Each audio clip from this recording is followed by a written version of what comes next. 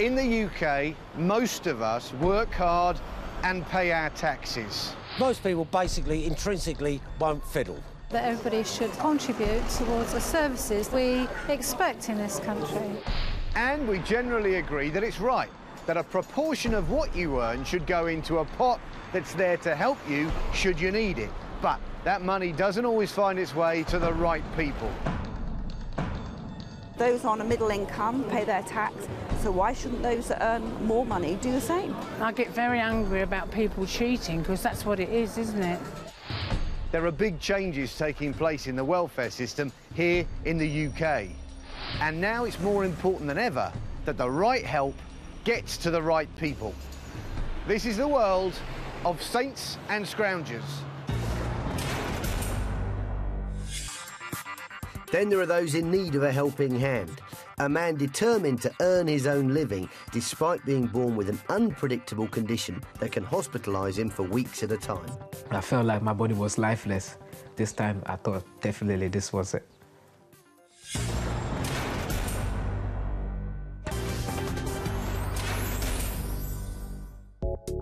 For now, though, it's goodbye to the scroungers who are dodging their dues and hello to those we call our saints. People who do everything to make sure that those in need get what they deserve. Living with a disability comes with plenty of challenges, but you would hope that once it's clear what you're dealing with, people would recognise that and give you a bit of a break. However, there are some conditions that don't conform to the idea of what a disability should look like and how it should behave. And that can make life very tough. And one disorder that doesn't follow the norm is sickle cell.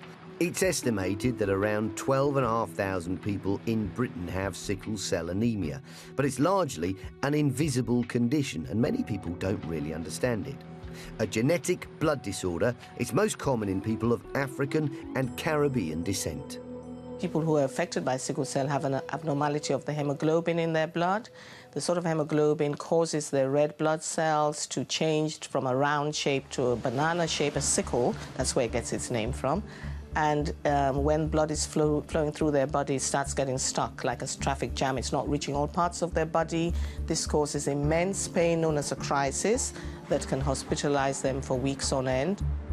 And it's not just the pain that sufferers have to worry about. With vital organs being starved of oxygen, this can cause long-term damage, strokes and lower life expectancy. 34-year-old Ade from London lives with the condition. When the crisis starts, your whole body shuts down. You can't move. Even to grab the phone to call the ambulance is very, very difficult. Even to walk to the bathroom, it stops you because your body is in pain. You can't stand up. You know, everything is weakened. You just feel like your life is about to end. Ade's mother discovered before her son was born that he had the condition. When I was pregnant with Ade, they took my blood and, checked it, and they realized that he's going to have sickle cell anemia. And I was advised to terminate the pregnancy. Ade's mother couldn't bear the thought of an abortion. So despite being told her child could only live for 1 year, she continued with the pregnancy. The first year, it wasn't too bad. Second year, it started, having little crises. And, but I was lucky because I'm a nurse, so I have an idea how to look after him, but it was not easy. Growing up with sickle cell and the agony it sometimes brings was hard for Ade, and sometimes he got his family to help ease the pain. Back then, if I'm having crisis, like for example, if I have a pain on my leg, I used to ask my younger brother to sit on my leg to put pressure on the pain to just try to, so that the pain does not spread. So he will sit in that position for a long time until I feel better. Ade had a difficult childhood involving long absences from school due to his illness. But sickle cell doesn't just bring physical pain. Emotionally, it can be hard to deal with too. I don't want people to treat me differently. I know I have sickle cell, and I just want to feel like I'm just like you. You understand? But I'm not. So we keep it quiet to ourselves. I think we find it very embarrassing. I just didn't want people to know that I was sick, because you look fine this day, the next thing, they'll be asking questions, where are you, where are you? You'll be gone for 2 weeks, you'll be going for 3 weeks because you're in the hospital. Ade isn't alone. Many sickle cell sufferers are ashamed of their condition. Comfort Ndive is a regional care advisor for a charity that's been set up to raise awareness. So, do you find that a lot of sickle cell anemia sufferers fail to come forward? Yes. A lot of them are living in isolation for fear of being stigmatized. So what effect does that then have on their lives, their expectation of life? Socially, they're isolated, they're excluded. They don't have a good quality of life. All they know is going into hospital and back home. They don't participate in activities. They don't know what is going out there or things that services that they can access. But sufferers shouldn't really feel embarrassed. Sickle cell is an inherited disorder that has a 1 in 4 chance of occurring when both parents have the trait. The condition's unbearable pain can be triggered by a number of factors, including the weather, stress levels, and dehydration. So you've got a serious condition that can render you really unable to do anything through pain and discomfort for weeks. But you can't predict when it will strike. No. You see, with sickle cell, it's very unpredictable. You can walk 1 minute, you look fine, but the next minute, you can't even move. They will just call an ambulance to come. Each individual case is different, though. Some people have more severe pain. They have more chronic severe crisis. Some people don't even have crisis for a period of time. It's a chronic condition that you cannot tell when it will come. For Ade, the worst crisis he's ever experienced came in 2005, when he was working in a department store in London. I went to work on that day, that morning. I was feeling fine. Everything was okay, like my body was fine. I was running up and down, trying to serve customers, and I went to speak to one of my colleagues, and my whole body I just felt like something was wrong, and I sat on the floor, and I couldn't move my body after that. It was hard for me to breathe, so I had to tell my colleague to call me an ambulance. Before I knew it, my chest was aching. Felt like somebody was standing on my chest, and I couldn't breathe. I remember the ambulance came. I was on the 6th floor. The ambulance came, and they put me in a wheelchair with a gas mask on. It was not, I didn't have pain, but it felt like my body was gone, like my vein, everything was shut down. I felt like my body was lifeless, and I thought I was gonna, this time I thought definitely this was it. That whole crisis experience took me at least 5 months for me to properly recover, because it was a serious one, and I was scared. Ade coped by writing songs to express his frustration with the condition, but he still needed to pay the bills, and his future was looking uncertain. It was tough. I couldn't do stuff that I normally do. I was living by myself. Bills were piling up because I was trying to get a job. And when you do get a job, when you're sick, you tell your manager, oh, you've been missing for 2 weeks, you have lost your job. Okay, start all over again, you know? And so it was very unbalanced for me at that point in my life. Ade had claimed job seekers allowance, but as he didn't consider himself disabled, he had no idea that he could have access to other forms of benefits. It's a problem that's all too common. It's frustrating that people are not claiming benefits that they can apply for simply because they don't know about that benefit being there. So it's very important for organizations like ourselves to let them know that this is nothing to be ashamed about. You are able to look after yourself and keep well, but at the same time, there are other times when you're not. So, and this is why certain benefits are there to help you financially to look after yourself. Ade didn't realise there was a whole support network out there. Join us later to find out if the society can help him.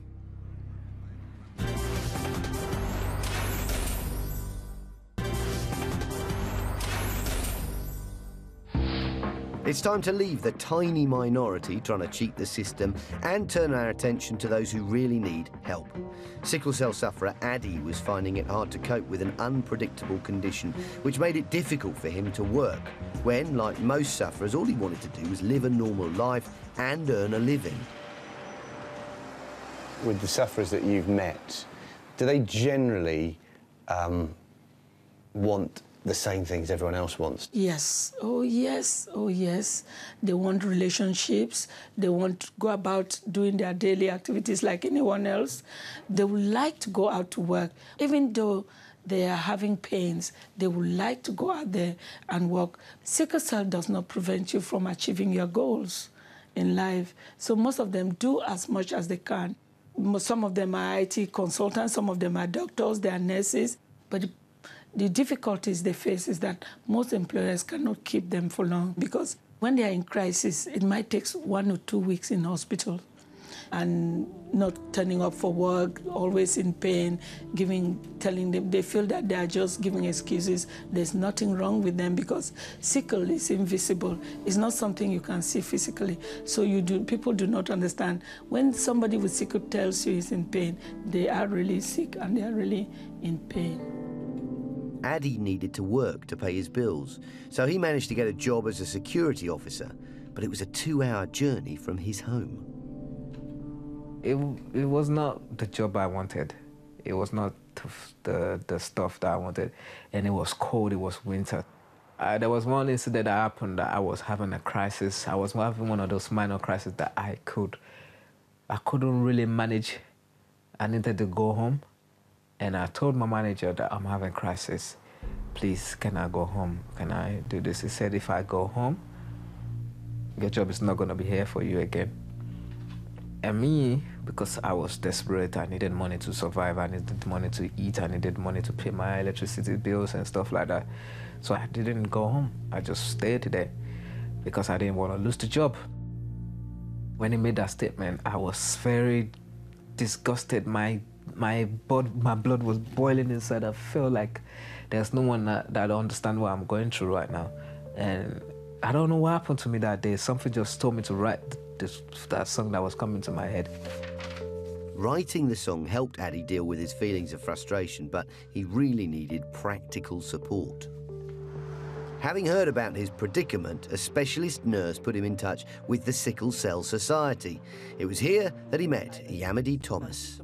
I first met Ade, I think it was 2007. He was referred to me because he was having crisis and he needed help. As part of her job, Yamadi visited Ade at home. When I did the home visit, I did notice that he didn't have a proper bed. His mattress was on the floor.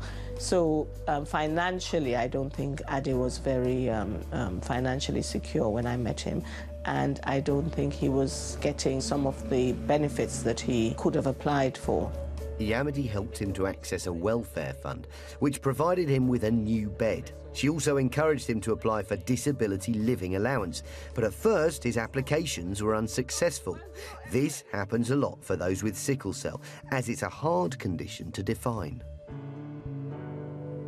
So the forms are there to describe a permanent condition, but with sickle cell, what you're talking about is something that comes and goes. Yes. And so that makes the form quite difficult to fill out. Difficult for them to fill out, yes, because their condition fluctuates.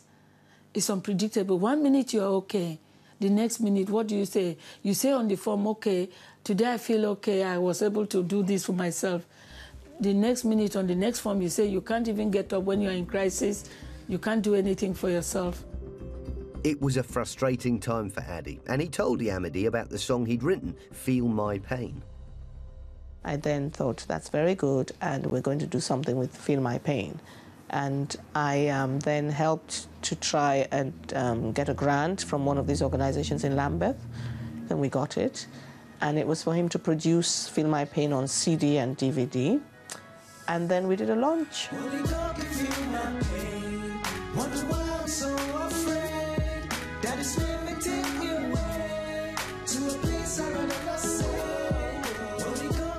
Ade's song not only helped to promote the society, but it gave him a renewed sense of purpose. He decided to go to university.